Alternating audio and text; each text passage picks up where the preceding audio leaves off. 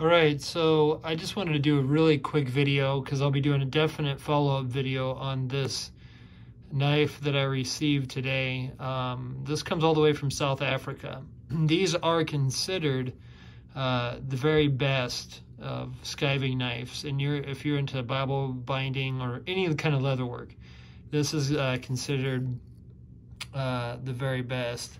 Trying to get that. It says Chartermade there too. He uses a really hard steel, not too hard, of course. You don't want it to chip or anything. But he uses if I understand everything correctly, not only is everything handmade. Of course, he uses some machines, but you know what I mean by handmade.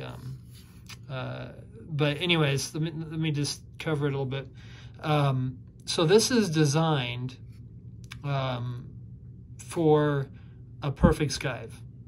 You're not going to get better than this. Somebody might be able to make one, but this is like the hype when it comes to leather craft. And the way he's done it, if you see, it looks like a Japanese skiving knife, but someone's a little bit different. Let me show you a Japanese skiving knife, just a cheap one. But these are actually cheap, but they're actually really good.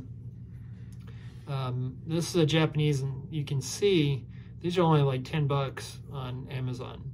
But don't let the price fool you. They work really good and they're very sharp, with a little bit of stropping and work and stuff. Some of them come sharp. I have one that came really sharp, which is up there. And then this one didn't come so sharp, and then I've kind of been working on it, not too much. But this is what a Japanese skiving knife looks like.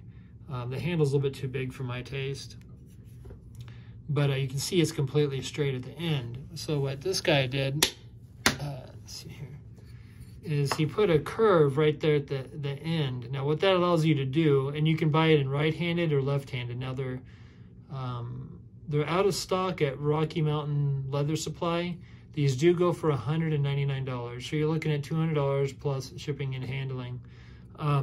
But the way this is designed, and I'm going to do a video actually showing it, because it comes with this strop, is you take the sharper edge, the sharper corner, and you would make, I don't want to touch the leather because it's very, very razor sharp, but you actually make your mark where you want the skive. And then when you go into the leather, and of course you'd want to hold it more like this, then you use this edge to get into that mark you've made, and then you'd skive that leather. But you got to feel one. You know something is quality, not when you see it, but when you feel it. It's kind of like now that I'm rebinding Bibles and stuff, and then I get a new Bible to review every once in a while, you know, and I still have Bibles I need to review.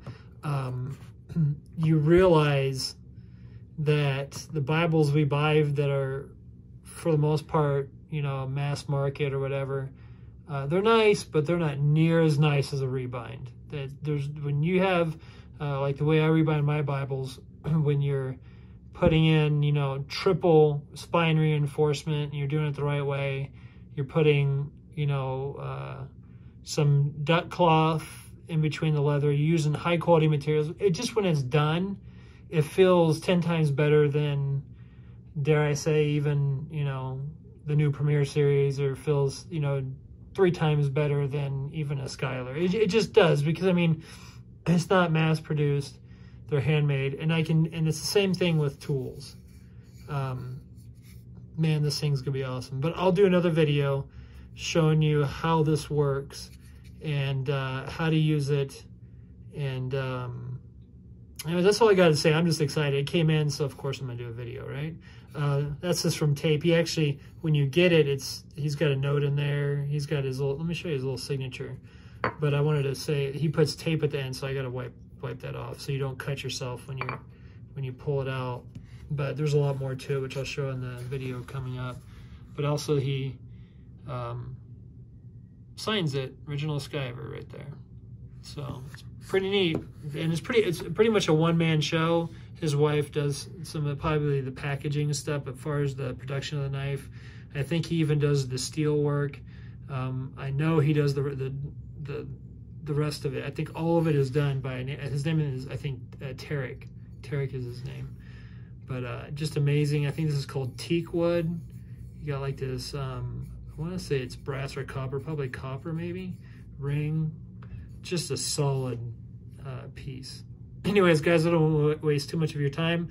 So I'll be making a video on how that's used, and specifically how do you do it when you're binding Bibles and how to use it. So until next time, good day. God bless.